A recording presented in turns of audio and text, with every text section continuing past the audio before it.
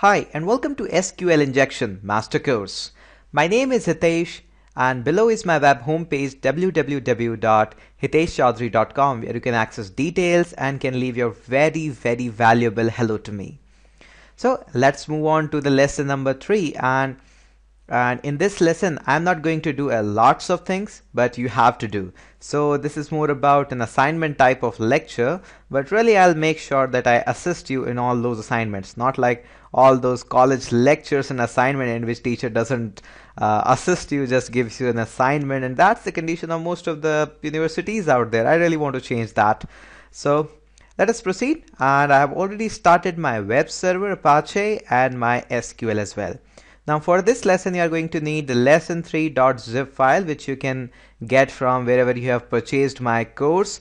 On lots of platform, I am there on the global scale at lots of platform. If you have purchased it directly from hiteshchaudhary.com, then you can ask me for this course if you haven't find it there. So don't hesitate to drop me email. I always reply to each and every email. So what we have to do, first of all, we have to travel to desktop and verify that yes, lesson3.zip file is there.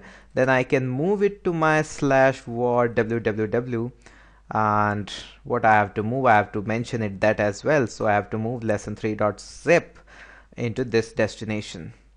So the file is gone from the desktop. Let us also travel to the /var www directory and verify that it is here. Oops, I placed it in the wrong position. I actually should have placed it in the master directly. Okay, so it has moved to the master. ls, yes, the lesson3.zip file is here. What simply you have to type is unzip lesson3.zip file. So just having two files, one is image and one is index.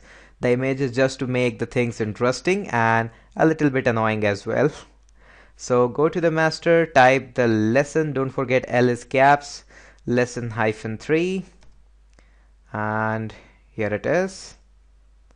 And here is the small annoying image. If you scroll it down, you will find it here. Okay, so here is a annoying image. So what you have to do in this case, you again have to put a question mark, ID equals 1. As soon as you put the ID here, what the things will become interesting here in this case would really be interesting for you when you will put a single quote here. Now the target here is actually the same in this challenge. You have to find out the database name, some tables, and quite other things. When I do a single quote here, it gives me an error, yes, and if I try to fix it by -- plus, it doesn't fix up. Now that might be scary, but the important thing is out here you need to understand what you need to do while breaking the queries and what you need to do to fix the query. So errors are always favorite. In this case, I'm just going to fix the query and break the query, and rest of the thing I'll leave it to you. So that's the really good way to understand the SQL injection. So when I did a single quote, it breaks the query. It also gives me a very good and important error message here. Hope it's visible, that it says syntax to use near double quotes, one double quote and a bracket. Now that's the thing where everything goes interesting. And one method that I've already taught you is backslash. Now backslash gives you inside crisp details about how to break the query. If I do that, you find out, oh, there is a single quote and a bracket here. So in case I want to fix this query, and there is a simple rule with the quotes and bracket that they always comes in pair. So I can put a single quote and a closing bracket that is going to again break the query, but if I do a hyphen and plus sign here, that fixes up the query. Now what can I do? I can proceed to order by 1. Okay, if I do order by 4, error.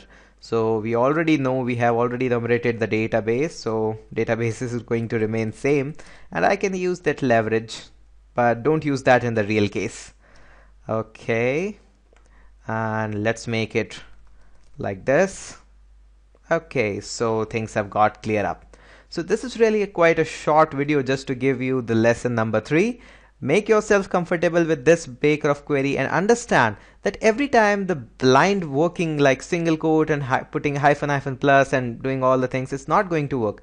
Try to enumerate the errors as much as possible. So that's all for this video, and thank you so much for watching.